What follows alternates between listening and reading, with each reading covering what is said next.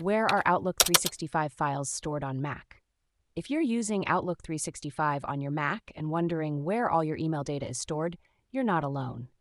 Let's break it down step by step to help you find what you're looking for. First, it's important to know that Outlook 365 on Mac stores its data in a specific format and location. Unlike Windows Outlook, which uses PST files, Mac Outlook uses different file types such as OLK14 and OLK15 files, or in some cases OLM files if you've created them manually. For users of Outlook 2011, the OLM files are stored in the Documents folder.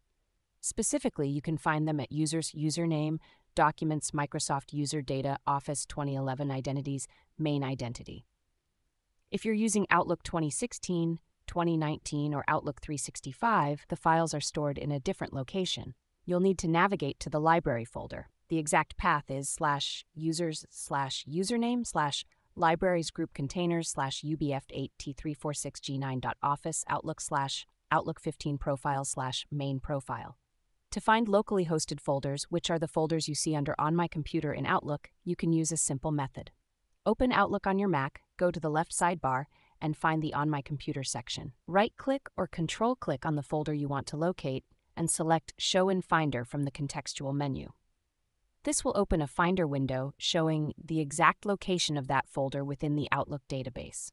For example, if you need to transfer these local folders to another computer or back them up, knowing this location is key. The files are typically stored within the /library/group containers directory, which can be a bit tricky to find without using the Show in Finder option. Creating an OLM file manually is also straightforward.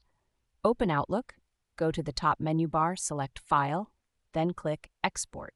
Choose the items you want to export, such as emails, contacts, or calendar events, and select Outlook for Mac Data File.olm as the export format.